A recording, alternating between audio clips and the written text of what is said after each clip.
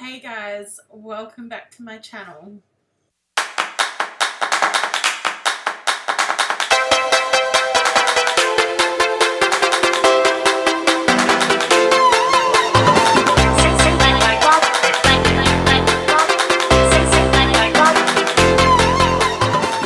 So I feel like I've been a bit MIA the past few weeks. It's been a really big couple of weeks for myself and Giselle. So as some of you may already know, we had our gastroscopy, so we had to travel to Townsville to do that. Everything went really well. It was the first time that I have ever been under anaesthetic.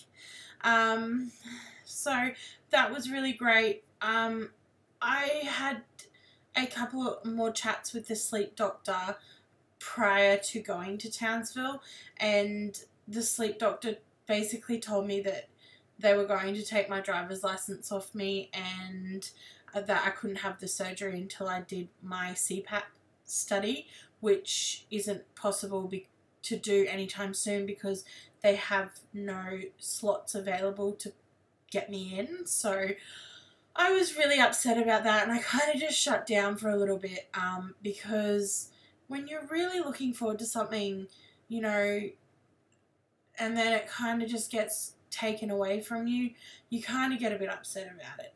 I really did. I really took it to heart. And I was really worried that that was the case. Now, let me just rewind a bit, sorry.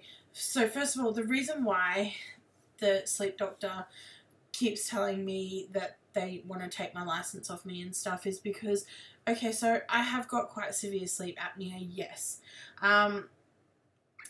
But they seem to think it's to the point where I am going to have a car accident and fall asleep at the wheel. Now, so I got a letter from my doctor. I asked my doctor if I could have a copy of my sleep study stuff. And he said, yep, no worries. So he printed out the stuff for me. In that stuff that he printed was a letter. I'm not 100% sure if my doctor had actually read that letter, because I feel like if he had, he maybe wouldn't have given it to me. But so this was a letter from the sleep doctor in Brisbane who I had the Skype appointment with, to my doctor, I'm pretty sure. And in this letter, it stated that that I'm in denial that I have had a car accident due to being tired or falling asleep at the wheel. So where she's getting this from is because she asked me if I have had any car accidents. And I said, yes, I have had a couple of car accidents. None of them were my fault. Not one of them were my fault. Not one of them I had to pay for. My insurance covered it all, and the person who hit me every time were the ones who had to pay for it because it was proven that it wasn't my fault. I've been hit. I've been ran into quite a few times, and like I said, not once were they my fault. So the sleep doctor was basically saying that I'm denying that they weren't my fault, but I feel like she really thinks that they were, which I've got proof that they weren't my fault. So, you know, I feel like they think that my sleep apnea is worse than what I feel like it really is. I don't go to work and fall asleep at the desk. I don't. I work with money. I work at a bank. I work with money. I can't afford to do that. Like I've expressed to you guys in the past, I feel like it was an inaccurate sleep study done in the first place because not even half the stuff that I was meant to have, like what Giselle had, I didn't have half of that stuff that she had. And then half of it got ripped off halfway through the night because it wasn't on properly and it fell off, and I just got sick of trying to re-put it back on, so I just pulled it off. It annoys me because the way that they say it to me is rude, and having my driver's license taken off me, especially in the town that I live in at the moment, there's no public transport here. The only other type of transport is taxi. Yes, it is a smaller town and I probably could walk, but that means walking in excess of 40 degrees Celsius heat. Now, for those of you who are in America, I'm not sure what that is in Fahrenheit, but it's hot. It is stinking hot. And I'm sorry, but I don't handle heat very well at the best of times. So it's just not realistic. And catching taxis is way too expensive. So it means a lot, them saying that they want to take my license off me, because I'm quite heavily reliant on having it. So in saying that, yeah, okay, yes, I know I can just go and get a sleep study and you get that all fixed, but the biggest thing is, like, I will go and do a sleep study if they really want me to do one. But part of this, having this surgery, is that it will help with all of that, which is what I didn't understand and why I was like, okay, so why are you telling me that I can't have the surgery then until I get this sorted? So I kind of just left it at that, and I'm like, I'm just going to see what the surgeon says. And so when we got to Townsville, we had our gastroscopy first, and then we had to go up and see Dr. Baker, our surgeon. He's a lovely guy. First time I've ever met him. He is such a lovely guy. And he, of course, brought up the sleep apnea thing.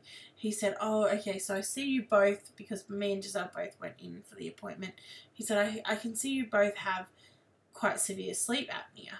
And I'm like, oh, yes. My heart just started thumping. I'm like, shoot, what's he going to say? He's like, okay. He said, that's fine. He said, that's good. He said, this is definitely going to help with that. He said, this surgery is definitely going to help with that. He said, it just means that you'll be in the ICU for one night. That's it. I'm like, oh my God. So what is all this talk then from the sleep doctor? You know, I don't understand. I don't get why he's making me feel so bad about this. I almost feel bullied. So I am going to say something about it to my husband. Thinks I should maybe see if there's like a medical ombudsman. But I'm just going to wait until after the surgery, because I don't want to have to stress about that right now, when I really need to just focus on the surgery and then getting better. So after that, I am definitely going to see if I can take this a bit further, because it's not fair. And it's got to a point where, so Giselle, she's pretty bad. Actually, she's worse than me. Her sleep apnea it's bad. I had to sleep next to her in Townsville, and I got not one wink of sleep because I was sitting there the whole time making sure she was still breathing. She'd just stop for over a minute and then really gag bad for air. So hers is really bad. And she doesn't even want to take that first step to see a sleep doctor now, after she has overheard the conversation that I had with my sleep doctor. She was in the background when I was in a Skype call. And she's like, I just don't want to see them. They're mean. They were mean to you. And she's like, and they'll be mean to me too. I know. My study test came back worse than yours. So how professional is that when your patients don't even want to see you because of how you make them feel and the way that you talk to them? If I had have known, I wouldn't have either. Because it's not called for. Anyway, that's as far as I'm going to go into that, because it stresses me every time. It just annoys me. It makes me so angry.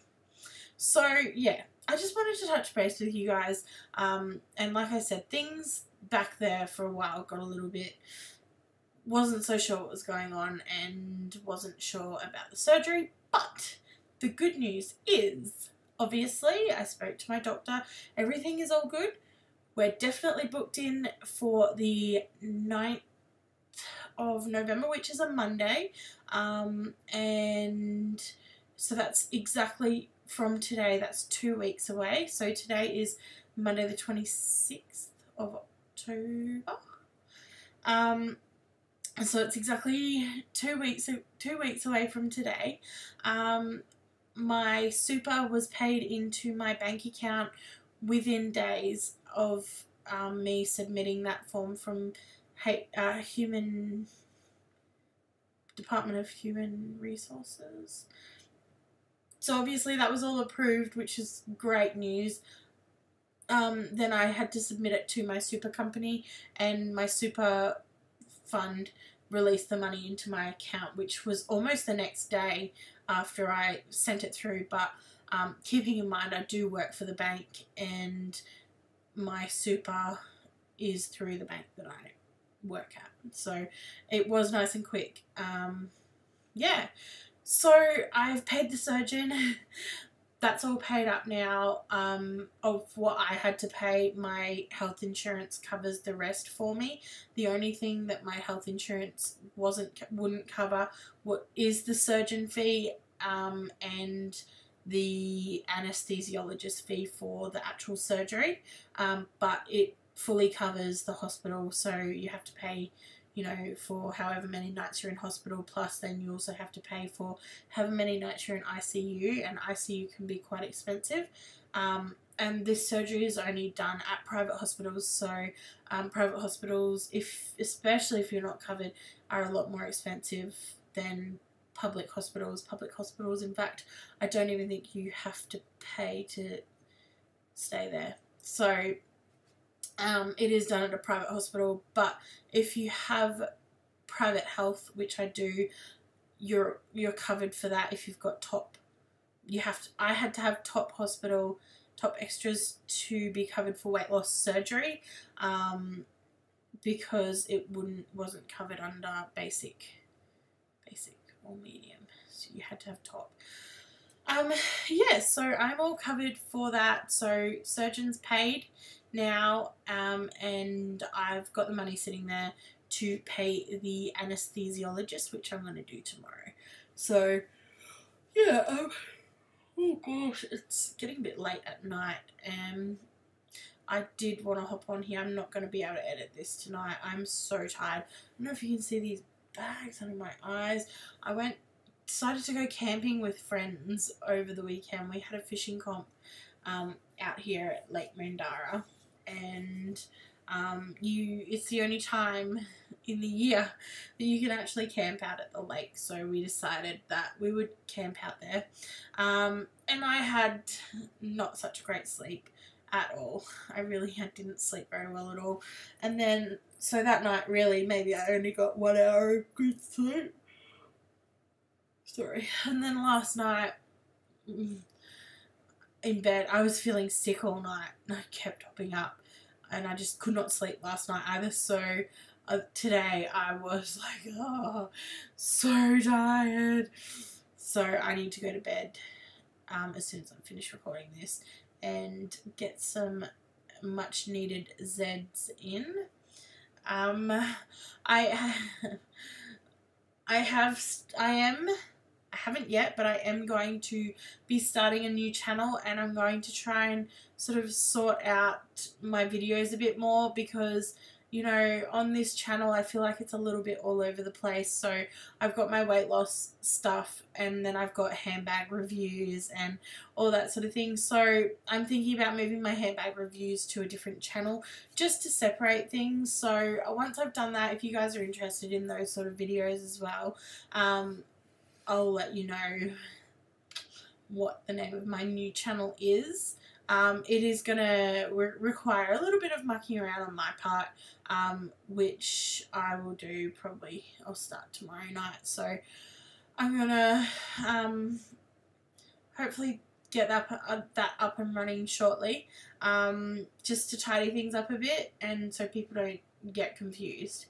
And this channel that we're on at the moment will be purely about my, you know, weight loss and my like a lifestyle channel, I guess, like lifestyle stuff. So yeah, I might check back in again soon, guys, just to give you a really like proper update on absolutely everything, weights, and all that sort of thing.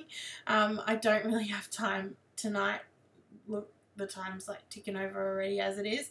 So I will come back to you guys shortly with all of that, and hopefully I'm back now after receiving all the great news and having paid my surgeon, which is such good news. Yeah, and I'm also going to chuck a couple of, I did take a couple of videos while I was in Townsville, really short ones, because vlogging, I'm trying to make it my thing, but it's kind of awkward.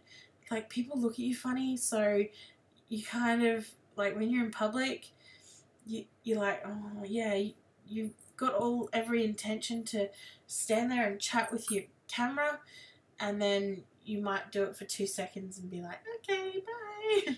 So I did sort of try and start that while I was in Townsville. I had an amazing time in Townsville. It was a much needed break away from Mount Isa as well. We had amazing accommodation. We had a luxury hire car, and it was just quite nice to be spoiled like that for a little bit. So didn't want to come home. Anyway, guys, I hope you have a great night or day wherever you may be, and stay tuned, and please subscribe if you haven't already subscribed. Like this video and give me a thumbs up, and yeah, I will chat with you guys next time. Peace. See you later.